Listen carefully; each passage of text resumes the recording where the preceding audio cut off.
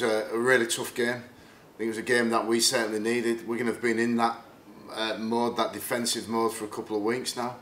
We've had a different route to this game, and I thought we had enough opportunities there. And but Wigan defended great. So 2 tries each. We missed the goal kicks, which make a big difference. We've been on the other side of that plenty of times this season, where Jimmy's kicked goals to help us win games. So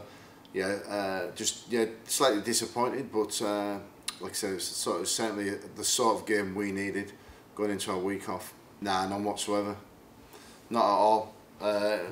We plotted our way. We earned the right to rest some players last week. We come this week with a stronger team. We played a tough game. We didn't quite have the edge about us tonight. I think that was clear.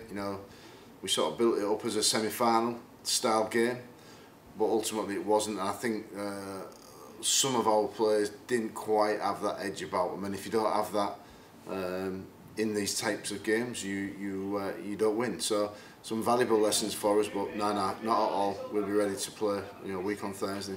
Not too sure. He's obviously an important player for us, but it's rugby league. That's what happens at times. So you pick bumps and bruises up and knocks up, and so we'll see how he is. And if he's fit, great. If he's not, then we'll have to find a different player to fill that position. So there's no point worrying and stressing about it. It will be what will be, but hopefully it'll be okay. But like I said, if not, it won't change our thinking going into that game.